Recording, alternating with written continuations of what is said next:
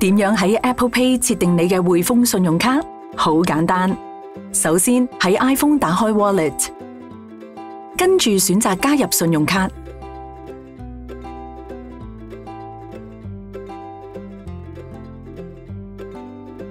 然後按下一步，用 iSight 鏡頭掃描卡面，卡資料就會自動輸入。請驗證一下資料，有需要嘅話就用手動方式更改。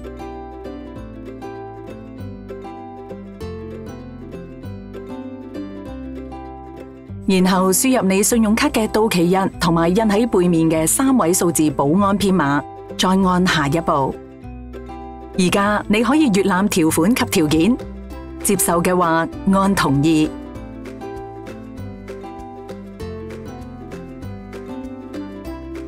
設定已經差唔多完成，而家你可以透過短信接收驗證碼。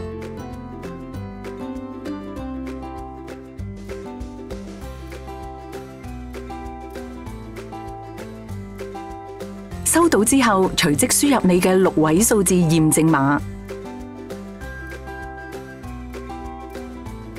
再按下一步。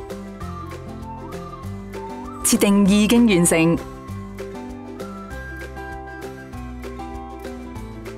而家你就可以隨時使用 Apple Pay。